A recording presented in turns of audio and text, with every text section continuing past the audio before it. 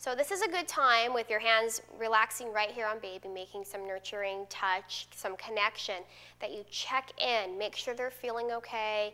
If they're starting to cry a little bit or getting fussy, might be a good time for a hug and cuddle break. Go ahead and take one if it is. And if they're doing okay and you want to move on to the next stroke, we will, and that is called the rainbow. The rainbow is an upside down U. So if baby's looking at you, you're going to draw an upside down U. Remember that everything on the tummy needs to go in a clockwise direction if baby's looking at you. So just keep that in mind, because these strokes can be done even if baby is sitting in your lap or you're holding baby in a different position, but everything has to go when you're looking at baby's face in a clockwise direction.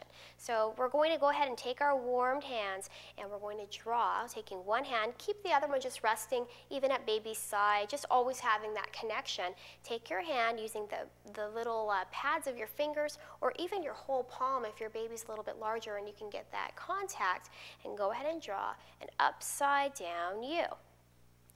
And we are giving a little bit of pressure. We're going to do this about 6 to 8 times.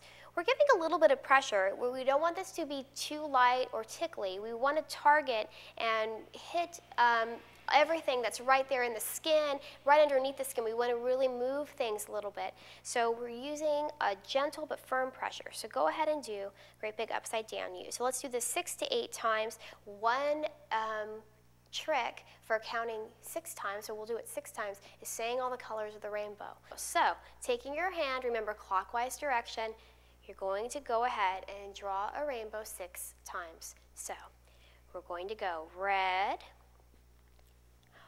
orange, yellow, green, blue, and purple. When you do all 6, bring your hands right back to the tummy, having that warm skin-to-skin contact, making connection, looking in their eyes, and checking in and making sure they're feeling okay.